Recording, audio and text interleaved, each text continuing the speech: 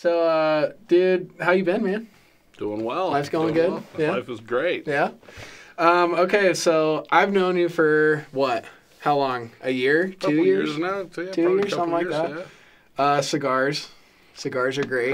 Had a lot of those over time. What's your go-to cigar? Do you have a brand that you like? Yeah, I like Perdomos a lot. Perdomo? Yeah, I would say Perdomos are probably That my sounds favorite. like an expensive brand. Is it? I was just hoping they were going to give me an advertising fee for Yeah. telling it on your podcast here. Oh man, good stuff. Okay, well the audience doesn't know you, so tell me about yourself. Like, what's your what was your upbringing like? Did you have a good family? That kind of stuff. Like, just. So yeah, I grew up in a single mother household. Never had a dad in the house. So just my mom adopted me. Okay. Adopted at birth. What was the circumstances surrounding that? I don't know. I was a little kid. Yeah. You were a baby. You don't remember. Yeah, I don't really know. I just know that my mom adopted me. She was a great mom. We obviously had single parent struggles and everything like that. You know? But she was a lawyer, so she had some advantages. Good lawyer, not a great business person. Honestly. What type of law did she practice? She was mostly family law. Okay. A lot of divorces. A lot of divorces and things like that, yeah. That messes you up. Yeah, every relationship you get in, you're like, uh-oh. Yeah. Yeah, well, you see the worst of it. Yeah, you see the worst of it. So I would say that was probably the most jarring thing about childhood. Is just I would literally witness the worst divorces, like almost firsthand, like a spectator. And you feel like that had an effect on your relationships? Oh, for sure. Yeah. It definitely. Do you have a lot of trust issues? I don't have a lot of trust issues, but I have a lot of issues around the idea of maybe I have some trust issues. A little bit. Probably a little bit. That's funny. Okay, so you were raised by a single mother, so you just were never curious about the circumstances around the adoption? Not really at that time, but I'll tell you what. So as I was getting into school and everything like that, it became really interesting. I was clearly my own guy, and I didn't really want to listen to what other people prescriptions for my life were. So I was I was very much a terrible student. I think they put me into IQ tests so many times just to make sure there wasn't something wrong up in there, because Was it a focus thing or a procrastination thing, or did you just not understand? I was not interested in the material. I loved learning, and I was very easy to learn. Matter of fact, when I took the IQ test, I did extremely well on them, but I just was not interested in learning what they were teaching. Yeah. They would be teaching first grade material, and I'd be sitting there trying to read the Wall Street Journal. Right. I was really weird like that. So, at what age was that? Literally first grade, I'd be like. So you were reading newspapers in first grade? Oh yeah, I was really? I was all about world events, and I was all about history and just learning whatever I could, but I just wasn't interested in learning whatever they were teaching in school. And they could not get me interested in it unless it was lunch. I was real interested in that. Well, I have to come back to this. I would think that if I knew that I was adopted, I would want to know, what happened. I would be really curious. I'm not going to hold this against you. I forgive you. I love you, maybe even. But why didn't you keep me, Mom? I think honestly, I wasn't that interested because my mom and I were close. Mm-hmm. She was very much a protector for me. She very much would go into the school, for example. You're saying your adopted mother? My adopted mother, okay. Yeah. She was very much, somebody very close to me. I just thought of her as my mom. I never even thought about, and I never really, and when I did think about the idea of a birth family, I never would want to insult my adopted mom and think of, so I just didn't really think about it much. Was she single when she adopted you, or was she married? She was single. She was a lawyer, so she was able to do something that wasn't typical back in the 70s, which is have a single family, a single parent adoption, which is very rare. Well, that's a lot of commitment. Do you know why she adopted you? Like, was she? Yeah, I think she was a glutton for punishment. Honestly, I think she was a glutton. Well, I must be too, because I like hanging out with you. So. Well, that's because I'm crazy. Okay, so you started reading the Wall Street Journal in first grade, and just I don't know. Then I convinced my mom later on, like a couple years later, to buy me stock in a company of my choice. Okay. And it did really well. It was McDonald's. McDonald's. Yeah, okay. but it was. But McDonald's a few years ago was outperforming like any of the tech stocks. Really? Yeah, it was. It crushes it from time to time. You would think they would have capped out by this point. So then she would take me to shareholders meetings, and then I started like getting real interested in business at that point. And this is like you're still in elementary school at this point? Or? Yeah, I'm crazy, a little crazy, right? And then I started going to those. My first job ever was actually at this country club called Butler Country Club, right next door to the McDonald's headquarters. Yeah. So who do I end up caddying for? A bunch. Fred Turner. Okay. He was, I think they had some weird title for him. He was like the grand chairman of McDonald's at that point. Oh, that's funny. But what he was, if you ever watch the movie The Founder, he has a part in that movie. Like his he has an actor play him, or he has an actor play him. Okay, gotcha. And he was the guy that was flipping the burgers more efficiently than everybody else, and he ended up basically writing the first McDonald's manual on how to operate the restaurant. And he was just very, very smart guy, an operations focused guy, and he taught me a lot. He was a really nice guy to me. Yeah. So he was very, very nice. And so your mom. How did your mom did she have like some type of connection to the executive board or something? No. They did offer her to be the head of they did offer her job one time to be the head of real estate transactions. Like she was a lawyer, so they were going to run all their real estate portfolio for like the southern U.S. or something like that. Yeah. And but that had no connection to that. I picked out the stock. I picked out like what I wanted to do, and I just happened to get a job at that country club. But how did you become? I don't know if you guys were friends, but like, how did you get that connection? How did that happen? By chance. Okay. But you want to hear a crazy story? Yes, I do. So I'm up at the holidays. I meet my birth family many, many years later, right? I end up sitting talking with my mom, and you know what she tells me she did for a job? What? She worked for a guy with the last name Butler, who owned all of Oak Brook, Illinois at one point, which is where McDonald's was, and I worked at Butler Country Club. Yeah. And so she worked for the guy who was part of the family, and he had an interesting reputation. But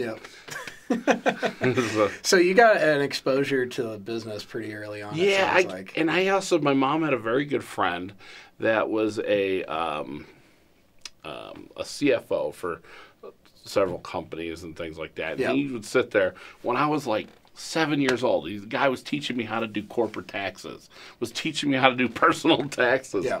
So I just like learned all that kind of stuff early on. So the guy, the grand chairman guy, I call him Grand Poobah. You just bumped into him one day and he was like, "Hey, you seem like a I was a caddy working at Butler Country Club. That's right.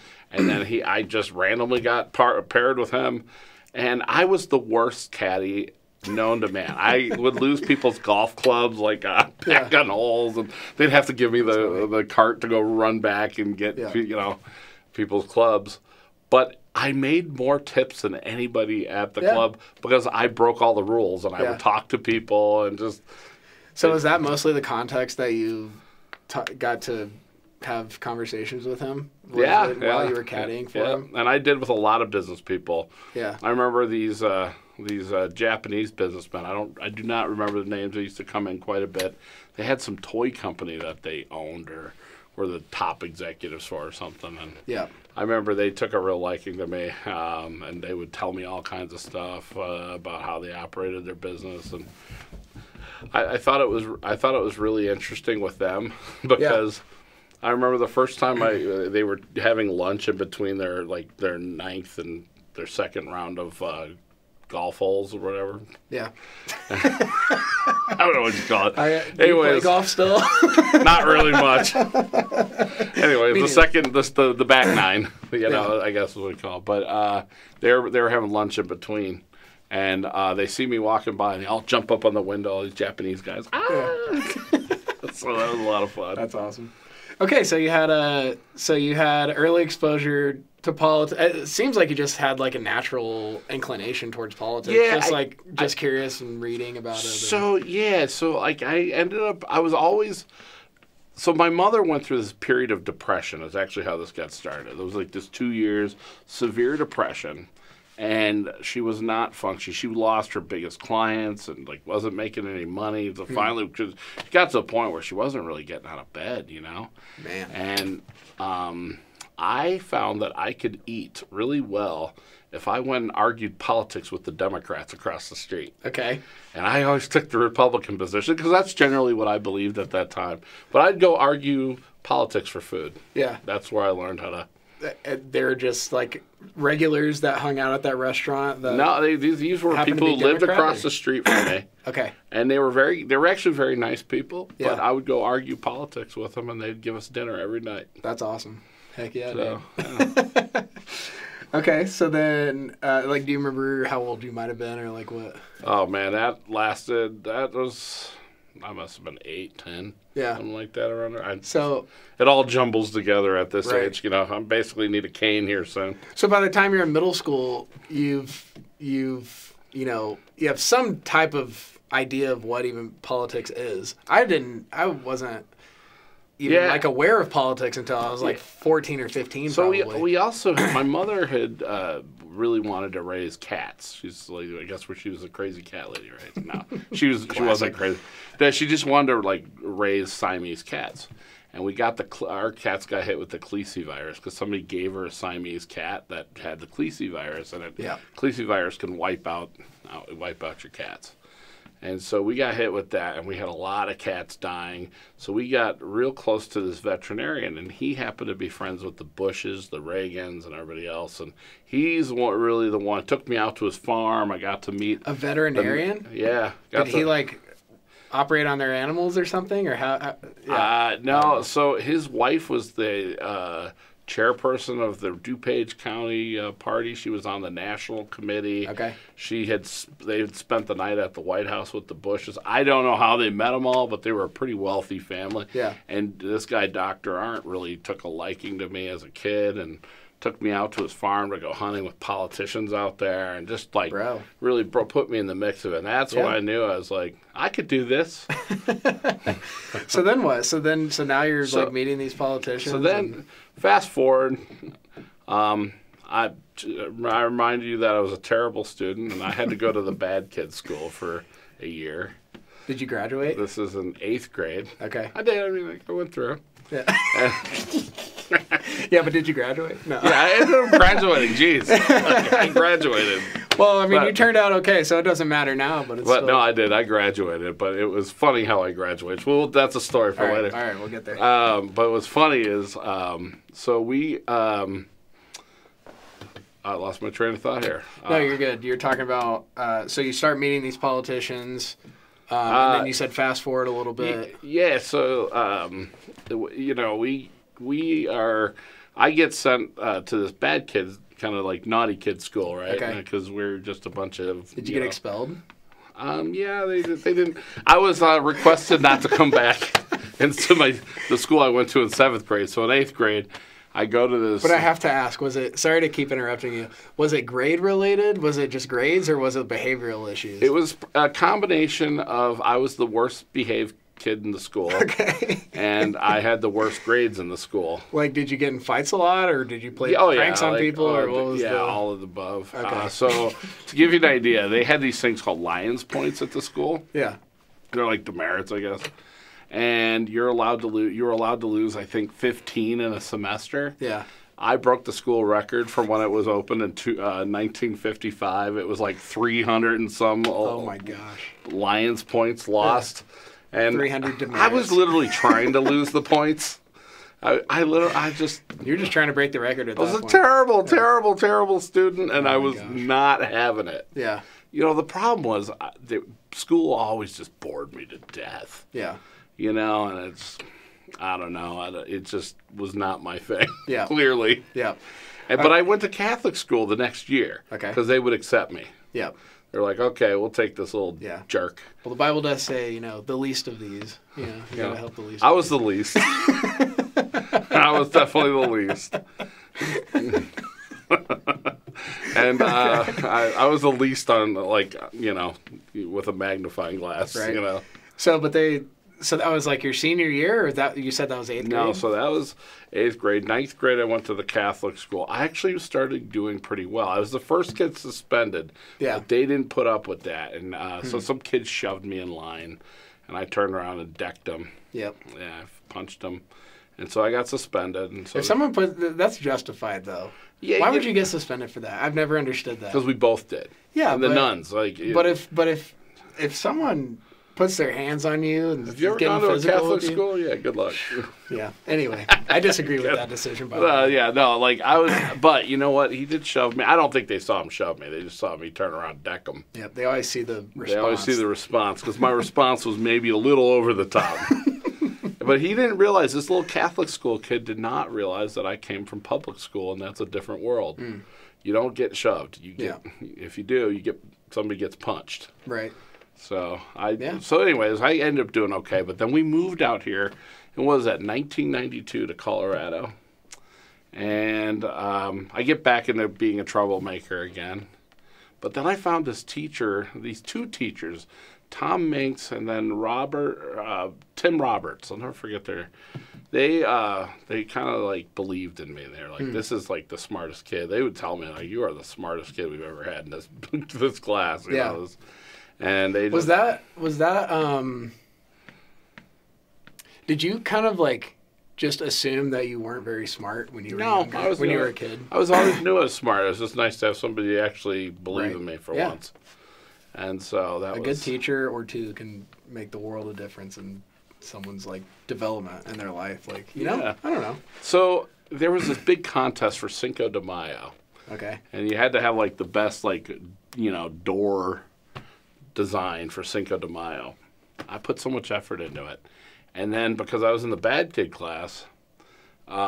we had by far the best door design, hands down. Everybody thought we were going to win. Everybody thought we were going to win. Yeah. Principal goes around and says, "Oh, I'm not going to let that class win. They get docked points, basically." What? Yeah. So I got screwed out of that. So the teacher took me out and he bought me the prize. Yeah.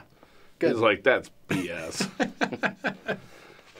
I'll tell you, I went to a school when I was a kid that would not allow me to, because I got stuck in a little, the learning disabled class for a while, and they would not let you earn more than a C, ever. You were not allowed to earn more than a C. So that was just, Yeah, I was never, this is why I was never motivated to, do anything. Yeah. And I was always thinking about, world politics or something else. I just never cared. So you understand that. Right. It's like when I'm laying awake in bed at night, I'm like, okay, how do we solve the national debt crisis? And I'm figuring out, that's not that hard. Here's the budget. Yeah, right. Exactly. It's not that hard. It's not. You just got to stop being an idiot. It's hey guys, there's only 5 places that all this money goes to. It's actually very hard to solve it. Because if you're thinking rationally, it doesn't work that way. Yeah, we'll get to that in a minute, though. Right. We'll get there. So I will tell you. So as I move forward, I meet this lady out here at a party, older lady who realizes I'm a Republican. I tell her I'm a Republican. She's a Republican. She happens to be a leader in the local party, so she invites me to start coming to this lunch club they have, and I said, sure. And she's like, I'll sponsor you. So they did. They sponsored me. I started going to this lunch club. Next thing you know, I start meeting all these politicians. And very quickly, I ended up on the campaigns as a volunteer. Very quickly, they realized I knew how to win. Yep. And, I am a Republican, so that's kind of a knock against you. Is this after high school? This during. Okay. I was 15, 14. No way. Yeah. So 14. You're on political campaigns as I'm 14, 15. On one hand, I'm doing that. On the other hand, I'm probably committing what would be considered a felony. I had was living a double life almost. Yeah. I was on one hand, I was out there causing trouble. And on the other hand, I was out there, I guess. Just doing stupid stuff with your friends? Or it was just, just dumb stuff just being there. A kid. But on the other hand, but it was more on the bad element of what kids do. Drugs. I was a troublemaker. Did you smoke a joint? Tell the truth. No, I'm kidding. I did not. I'm not going to tell you what I did because I don't know what the statute of limitations is. No.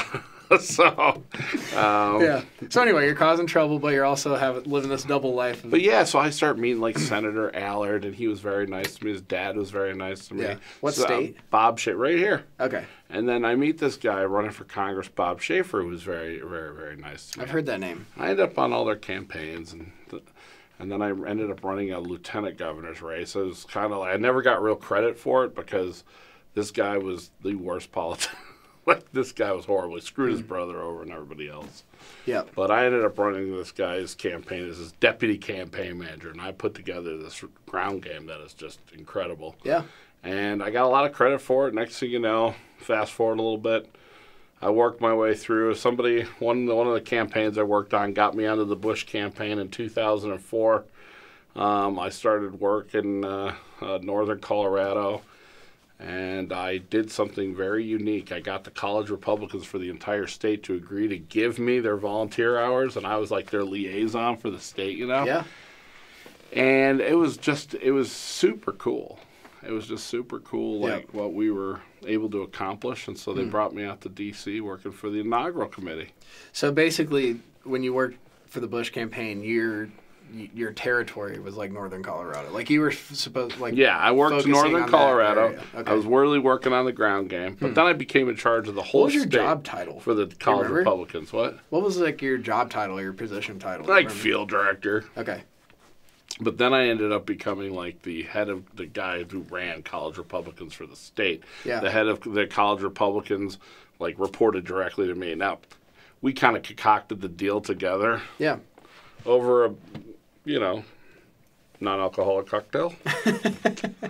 You were underage, I get it. No. I wasn't. I don't know. He wasn't either, actually. It was allowable. Yeah. So, but it was a very good campaign, and I made a name for myself there. Yeah.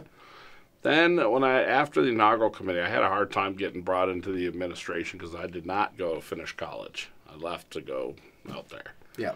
They wanted college graduates. Yeah, there's definitely a bias towards the college grads. Well, especially in what was that, the 90s, the late 90s? Early 2000s, yeah. It was like 2004. College was much more, like, respected back then, It was like, whoa, okay, you got a college degree. Yeah, until you find out the idiots you get out of it sometimes, Exactly. Yeah, for sure. Yeah, you're definitely not wrong about that. I know, because I went to college. And I was like the biggest idiot of them all. Yeah, there you go. I was like you broke another record. The king idiot. That's right. So when I was out there, what I ended up doing is I meet this group who does political consulting, and they do a lot of stuff for the White House. And I mean, this guy is like one of the most connected political advisors in the country, and he realizes that I'm good at this, and he brought me on board. And next thing you know, I'm doing all kinds of fun stuff in D.C. Yeah. I'm doing around D.C. Yeah. Ran campaigns in Maryland, Virginia, you name it. You were living in D.C.? Mm-hmm. How long? I lived there 8 years. Okay. Yeah. And come on, what were you doing? Just be honest. Tell us the truth, bro. Is that a red dot I see going around? Yeah. No, I mean, we did a lot of political consulting, helping campaigns, Okay. get off the ground. There's a lot of, we were a mail house, a political consulting group. We did work for a lot of leadership. We did work with the White House. We would help, my boss would help maneuver bills to get passed, and my job was to make sure that people were saying yes. In power. Yep. People in power said yes. Yeah. So, I don't know. I guess a lot of people have this idea of the cigar, the smoke-filled room in the back. Yeah, there's a place called Shelley's, actually. It's a cigar bar in D.C. It's actually a really good bar. And what happens there? Yeah, you go sit down. I will say, the way D.C. operates is probably different than most people think. Yeah. D.C. operates, it's a social structure. Okay. And people can be very nice in D.C. People can be very, very nice and be very helpful and be very genuine. But then it's very tempting when you're in actual leadership or anything like that, not to just become so corrupt. Right. Because the temptations are just so overwhelming. And you don't really get ahead unless you offering you money or jobs, or what do you mean? Yeah, you just don't really get ahead unless you are corrupt. You have to have a little bit of corruption, which is kind of why an outsider is refreshing, but they will hate you. Right. They're never going to permit an outsider to be a part of that club because I think at some level they really want to make sure they got something on you. Well, and also DC is like its own little bubble. So like, yeah, you have the people offering you jobs, the revolving door or whatever, money and all that stuff. But but also if you're friends with these people, there's the added social pressure. Oh, there is. Like, you know what? If you're like, for example, if you're a Democrat and you want to go out and be pro-life because you morally believe that being pro-life is the way to go. Yeah. Good luck. Yeah. You know what the social pressure against that is? It's insane. Yeah. It's insane. I'm sure. Yeah. It's hard to blame the individuals there because it's so convoluted how that city runs. Yeah. Can it be fixed? Yeah, I think to a degree. What do you think would have to happen? That's a loaded question. What do I think would have to happen? Well, first of all, I think you need to limit the power of the government. Okay. So I think you have to take away the allure for the money to go there. You can't just eliminate money from politics. There's that notion that you could do that. No, you actually have to take away the carrot, which is that $5, $6, $7 trillion, depending on who passes what budget this year. But it's at least $5 trillion that they're competing for. What would you do to control $5 trillion? Yeah. Probably a lot, right? Right. It's alluring. So you got to take that away. Yeah. And you have to limit the power of the agencies to do whatever they want. You got to limit that.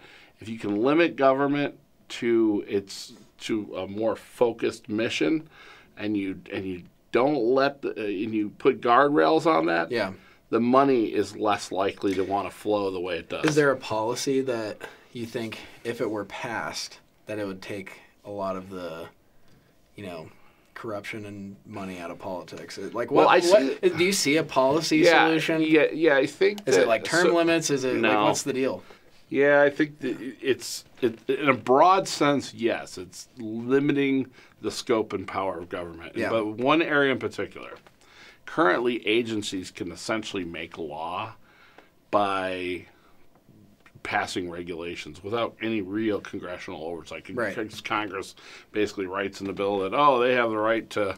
Agencies like CIA? Well, no, more like it's usually like EPA, Gotcha. Regulatory groups. And they just basically pass regulations that are essentially laws. Yeah.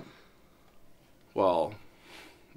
No one voted for that, Yeah, you have bureaucrats running, and now you actually have this attitude that the bureaucrats should just be able to tell the politicians what to do.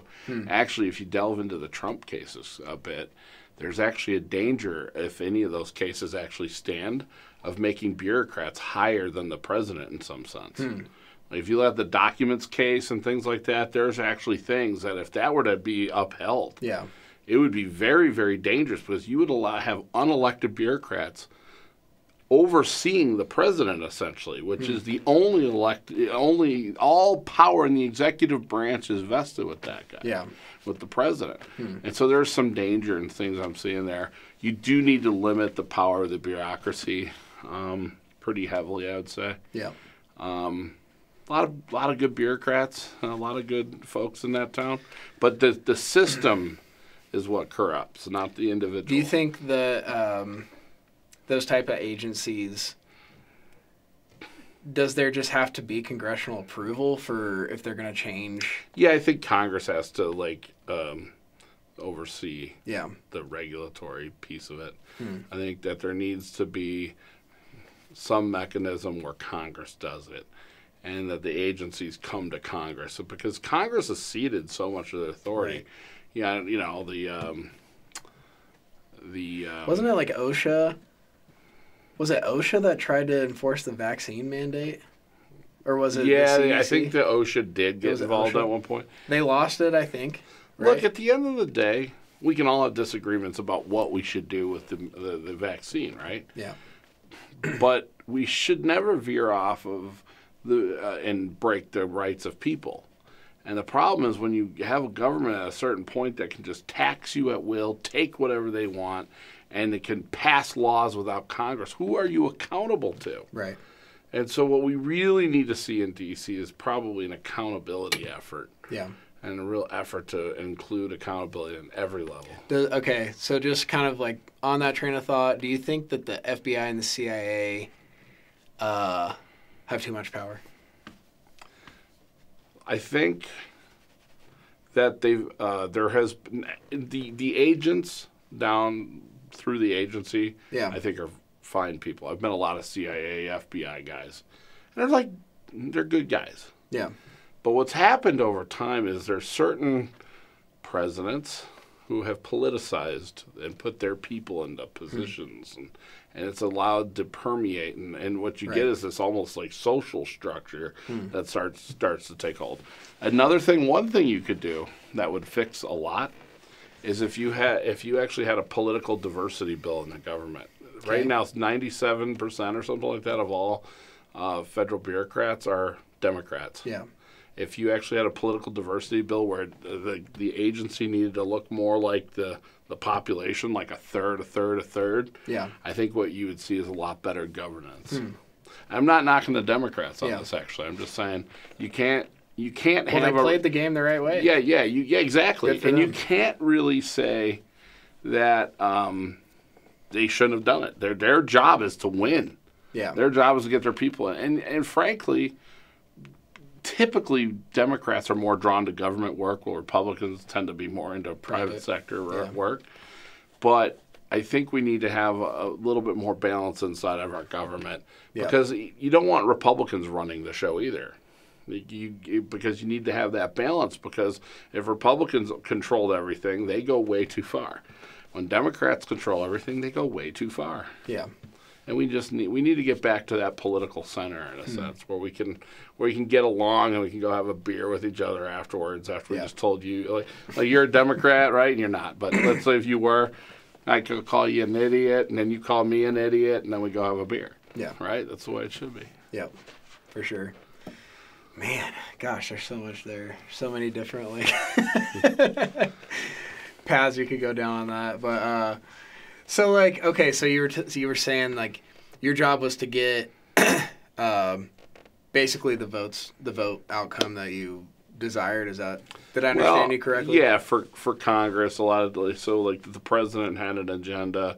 You know, he needed people riled up. We'd help with that. We'd help with supporting candidates that the party wanted to see win. Or the president. And that's the other thing is. So is there a lot of negotiation involved? Yeah, and that's actually the beauty of our system. It's a lot of negotiation. Yeah. And there are good people but there's also a lot of money that influences good people. Yeah. So was that part of your job? They make it. I'll tell you something real quick. All right, I'm ready. They literally make it sometimes so hard to see that you're being corrupted that you end up down a path of corruption where you become so much more corrupt, and you look back, you didn't realize how you got there. Right. Well, it just seems normal. It's like driving down the street stoned. You got there, but you don't have any idea how. Oh, man. So in these negotiations, surely you don't want to appear in any negotiation from a weak position. No. With no ability to You don't know. So if you don't do this, then something's going to happen. So. You definitely got to. Your job when you're doing that is to find out what leverage you have on somebody. Yeah. And that leverage can take a whole lot of different. And are you talking like, hey, I know this thing that you did, or is it like, hey, we're going to donate to your campaign if you help us out, or like what really is going on in those situations? So typically you're talking about campaign contributions that you can bring to the table. Typically, you start there. Eventually, there's worse that can go on in that town. Yeah. Of course, you never did anything like that, but like other people who are. Yeah, but look, at the end of the day. I will tell you. So I'd sit down and I'd go argue politics with Democrats all the time. They passionately believe what they believe. Yeah. I passionately believe what I believe. Yeah. And it takes negotiation to get to a spot. Now, one of the things, the dangers I see in D.C. now is, and on both sides want to shout down the other side. You know, I think a lot of the culture has become, I'm going to win at all cost, versus let's do what's right for the country at all cost. And I think that makes the negotiations a lot harder. And so what you tend to see is, instead of negotiating, we're going to set up an army to go obliterate you. And we're going to cancel you. We're going to cancel your friends. And I don't see how there's freedom in that. Right. I don't see how we're a free country when, if you disagree, you're going to get destroyed. Yeah. I don't see it. I don't like it either. Yeah. I don't like it one bit. Okay, so that's kind of your. Did you do anything with politics after that? It sounds like basically you were a consultant. Yeah, I did. I've done a little bit of advising here and there. Yeah. Not take, just as a friendly advice. Yeah. And after Bush was out, was that pretty much it for you? No, I mean, I stuck around for 4 years of Obama. Okay. And so. How did that? How different was the dynamic after Bush left? Like, surely your job as a Republican would the agencies were becoming a lot more politicized at that point. But one of the things I noticed, there's a thing called the Hatch Act in the government. And the Hatch Act basically says even political appointees can't be playing politics in the office, so to speak. Yeah. Can't be endorsing in the office. You got to stay kind of separated from the political. Doesn't that relate to you can't use government money? Is it government money that you can't use to support political campaigns or something like that? No, this is a little different, right? This is like your personal activities if you're working for the government. And even in politicals can't even do it, political appointees. Yeah. Huh. So under the Bush administration, they were very careful not to allow violations of the Hatch Act. Did it occur? I'm sure it did. Yeah. But it wasn't because of a policy of the president. Under Obama, I'd noticed that there was a lot more violation and going after people for their political beliefs if they disagreed. Yeah. And that's where things got dangerous. Yeah. But I think if you had to draw back to where things really started getting bad, you got to kind of throw this on the Republicans too. I think the impeachment of Clinton was a terrible idea. I think it led us down a tit-for-tat pathway that I don't see where it ends well. Yeah. So. Yeah. It's scary. Well, I think we're kind of seeing what that leads to. Yeah. Yeah, but we have to stop. So I recommend. Do you think Trump? Well, I'll let you finish your thought. I think if Trump gets elected, he should not go after Biden. I don't think they should impeach him either. Maybe not Biden, but what about... you can go after the underlings. Yeah. You can. If they did something illegal, you can go after them. But I think my view is Biden has presidential immunity. If you want to break that, you need to impeach him and convict him. Oh, man. That's so hard. I have such mixed feelings about that. Yeah, but you know what? It's good because you look what you're seeing now. Yeah. You don't want to see that. It doesn't matter what party you're in. Right. You got to have order. But doesn't there have to be some type of justice for it's like, okay, you started this game. You have a choice. You smack him on the head and say, don't do this anymore? Well, I would put it this way. He's going to meet his maker. He will. Yeah.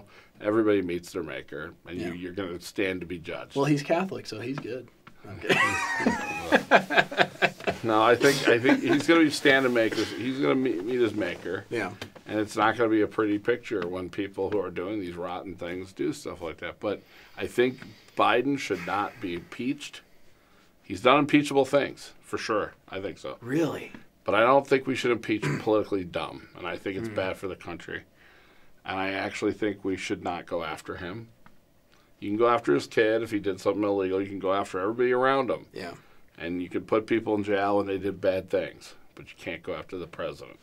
It's more symbolic. The office is more important than the person.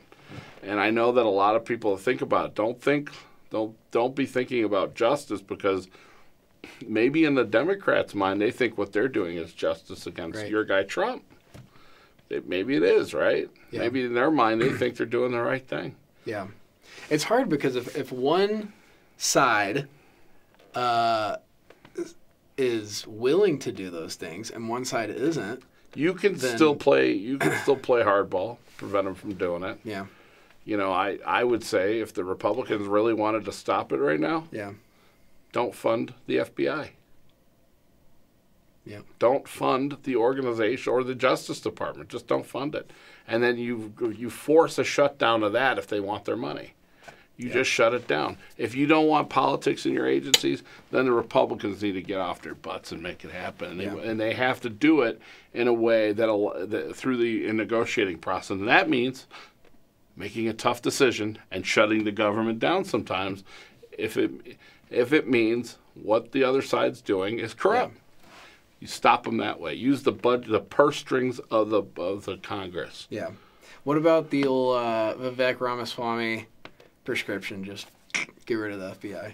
What would you think about that? Is that too extreme? Or I'm not going to take a personal position on the FBI. I don't actually think the agency is an all bad agency. Right. But I will say this: all bad. I would say that what you want to do with the agencies is you want to restrict them. And I do believe that the president can cut employees from the government, and he does have a right to cut duplicative programs legally.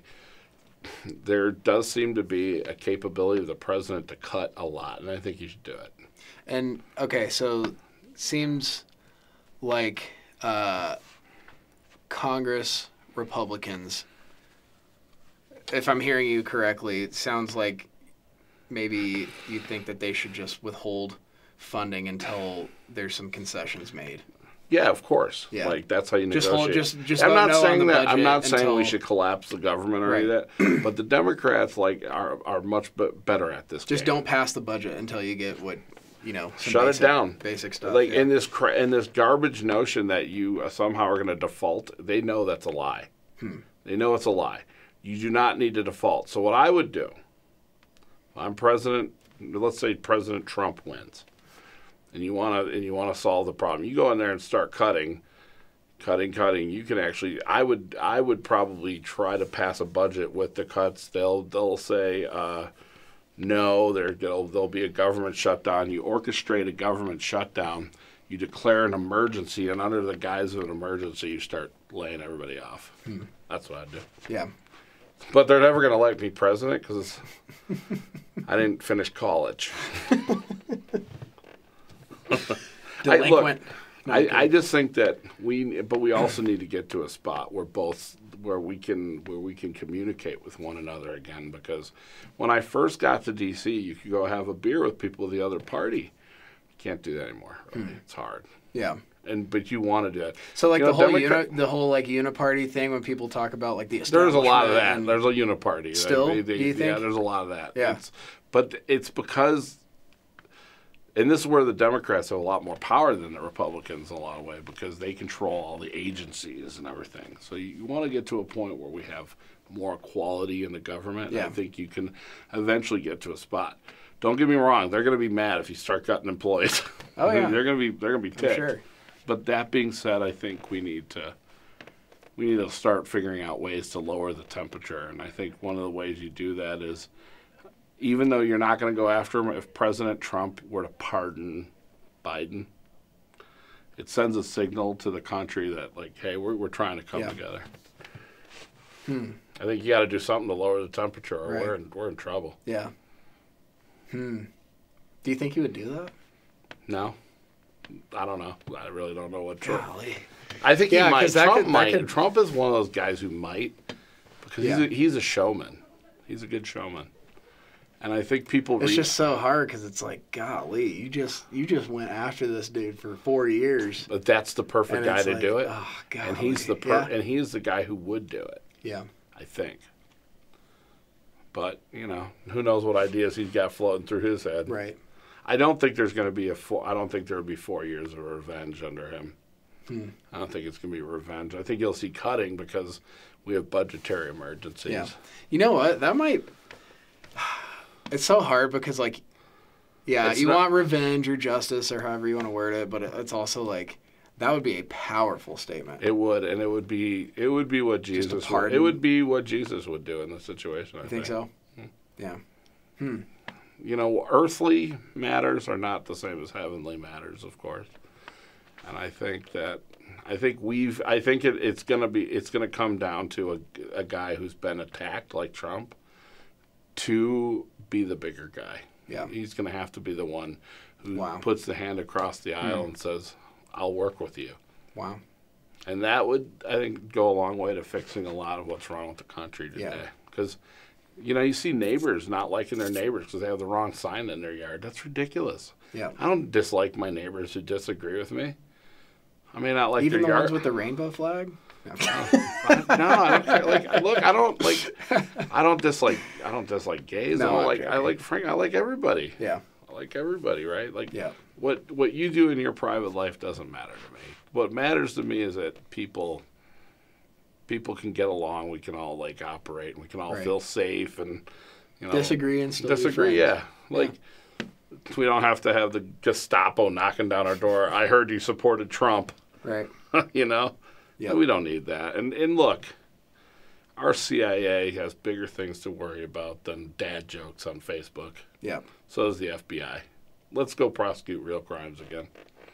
Real quick, what time is it right now? I don't know. 3:14. All right, so we have another 5 or 10 minutes. But okay, so that's kind of the political story, the origin story. Batman Begins. Yeah. So what about business? So you talked about. You got in early with the McDonald's crowd and kind of learned some stuff under them. And I started a few businesses. So after I left DC, I started a liquor brand. Okay. I had no idea what I was doing. It was idiotic. I somehow managed to maneuver and make something out of that. So this is 2012, 13, something like that? Yeah, exactly. But I realized I had a knack for finding really good talent. I screwed so much of it up, but... So the liquor brand, what was that and what happened there? I sold a piece of it out. In the end, I ended up doing pretty well. Yeah. We did have a lady defraud the company out of $250,000 one month. $215,000? $250, yeah. Jeez. And she tried to blame it on me. How did she... what did she do to defraud the... company? Well, I did catch an expense when she was at a Vegas show. Okay. Where she spent $60 on ice cream, and that made me say, that's not right. Yeah. So I started looking around, and I saw she was staying in resorts with her boyfriend, and she'd set up a bunch of dummy companies to bill us for things like labels and bottles. No way. There was no labels and bottles attached to it. Right. So her and her friends all got together like a band of gypsies and ripped us off. How long did that happen before you realized what was going on? Pretty quick. Okay. About a month and a half, maybe 2 months worth of shit. Golly. So we got ripped off, and then they tried sicking the IRS after me because she stole our tax money, the money that was pulled out of employees for tax. But I had already been... She just stole it? She just drained the account? But then I was already transferring over the power to... I didn't even have power of the company at that point. Yeah. Already been transferring everything over to management to them. So the IRS comes calling. I met the greatest IRS agent. So you can't say all of them are bad. I met this amazing IRS agent. Yeah, this guy... I actually like the IRS. Okay. You know why? Wow. Because they're the smartest. They'll negotiate. Okay. And they're not. That's the smartest federal agency is the IRS. I swear. I love them. I think they're good people. My uncle was a top guy at the IRS. And unnecessary, but kind. somebody needs to collect the revenue. But nevertheless. Okay, Mr. Democrat. No, I'm kidding. Well, I would say. Yeah, so I got out of that. I was able to get out, but I was able to turn the IRS on them, the bad guys. Okay. Yeah. It was amazing. So I found out later she went around stealing people's brands and bankrupting other companies. Oh my gosh. She's like a horrible gypsy. We found a past on her that we didn't find then. It was 12 years of bankrupting this bunch of houses, putting it into foreclosure. Just a bunch of weird stuff that I'm not a How is she not in jail? at that point. Because our system really isn't designed to go after the bad guys. Yeah. Well, especially like Not financial related crimes is difficult to. Yeah, it's really too bad. Like every mistake I ever made in business was a mistake. I never willfully I never tried to defraud anybody. Never tried to do anybody wrong. Never tried to screw the government over or anything like that. Yeah. But there are people who do, and they should pay for that. They absolutely should. Yeah. So anyways, I go from that. I learn all the mistakes I had made in raising money and all the things I did wrong. I'm like, dude, I probably automate this on a platform and sell it to people. So that's what we started doing. Yeah. And then I got really screwed. Then I met this partner who was a securities attorney. Okay. Who decided I ended up making him CEO after a while, and he ends up completely destroying the company. Oh no! Then I keep making accusations on me because he felt he couldn't live up to the hype about himself. Was it a similar? No, he wasn't stealing money. I don't think he was stealing money at all. But what he was doing was accusing me. I took a very small stipend to stay alive, $4,000 a month. Yeah. Tiny. Right. And this guy's accusing me of fraud because it wasn't papered up properly. But he had definitely given permission to do that. And I had a witness to that. I had a guy who was a third-party witness say, no, sorry, Carlos, we talked about this. Yeah. He tried to pretend like he was somehow the victim of a big scam and ended up in lawsuits and him coming after me. I went after him. He's now living in the mountains, skipping around. What did the around. company actually do? What was that? It was basically automating the entire fundraising process. Okay. Yeah, that's cool. Anyway, so in the process of that, I meet a guy who's in the hydrogen business, which is how we get to what I'm doing today. Yeah. So the hydrogen business guy, I was started having coffee with him while I meet him. Put his company on our site and everything. Nicest guy. His name's Scott Dyer. He's one of my partners. Just the nicest dude. And we started meeting and meeting. He starts telling me about this technology that was developed at this university where they figured they could reduce iron in 2 seconds.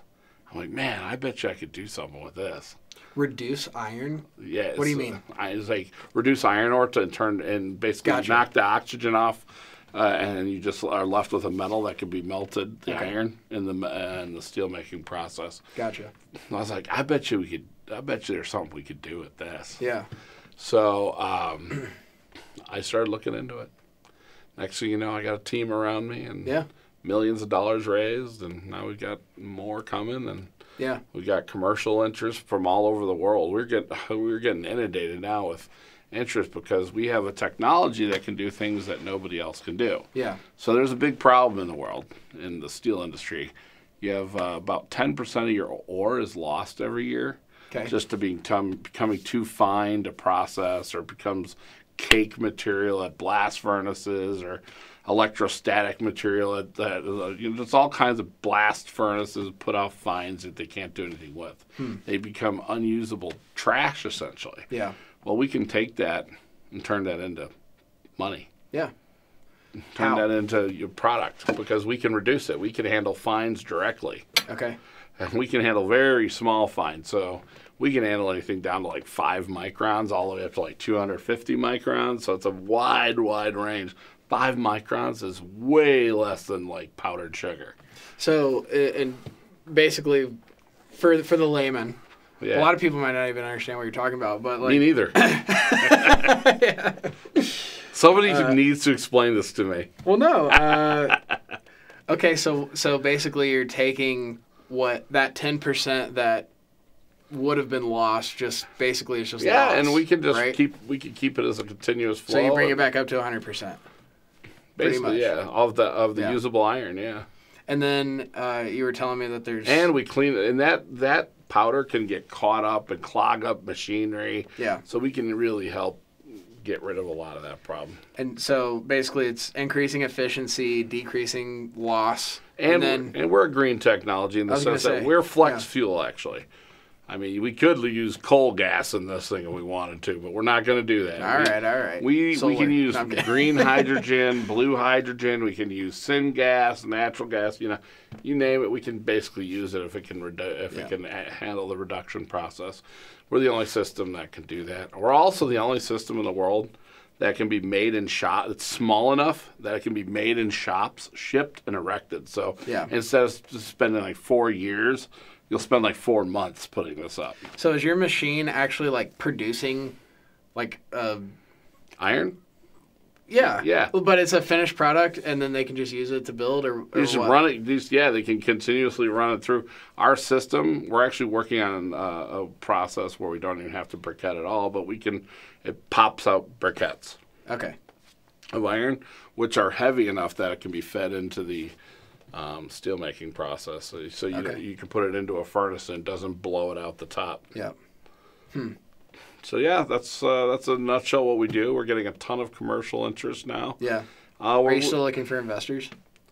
Yeah, I think we're getting close to done with that actually. But how big do you think that this technology could be? Well, huge because it'll be a big deal in the industry. It's a very big deal. And then there's other things we're working on. What's a big deal? Like what? Many, many, many billions of dollars. Really? Yeah. I think it'll be a big deal. Yeah. Is there that much demand for? Well, think about it. So the steel industry is what, $2 trillion a year? Okay. 10% of that is lost. Yeah. Every year. Yeah. And we're the only people who can solve that. Wow.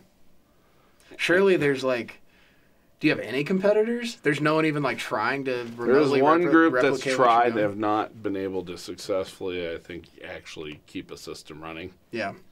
We've got a lot of IP around what we're doing. So yeah, it's very exciting what we're accomplishing because.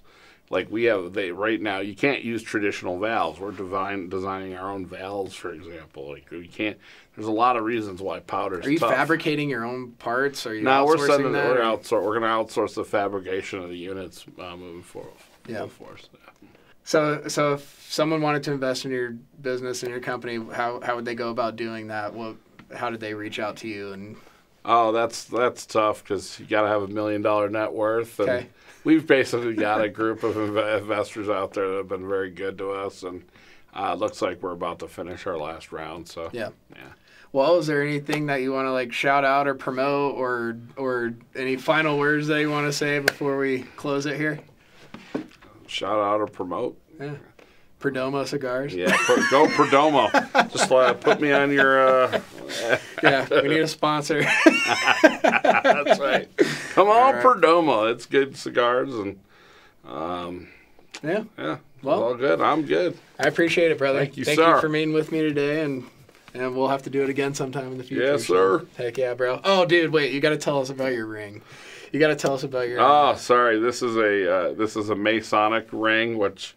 I'm actually not a member of, but I kept getting accused of being a member of conspiracies. Yeah, okay. So, being as I had connection to the White House and some famous people and things like that. Yeah. So people kept thinking I was a member of a conspiracy. So I finally saw this at a fair and I bought it. There you go. All right. Well, I do appreciate it, I hope the Masons don't kill me now. Oh, yeah, you're definitely a #1 target. So, all right, man. Well, I appreciate it. Sounds good, Thanks bro. for doing it, man. Thanks, dude.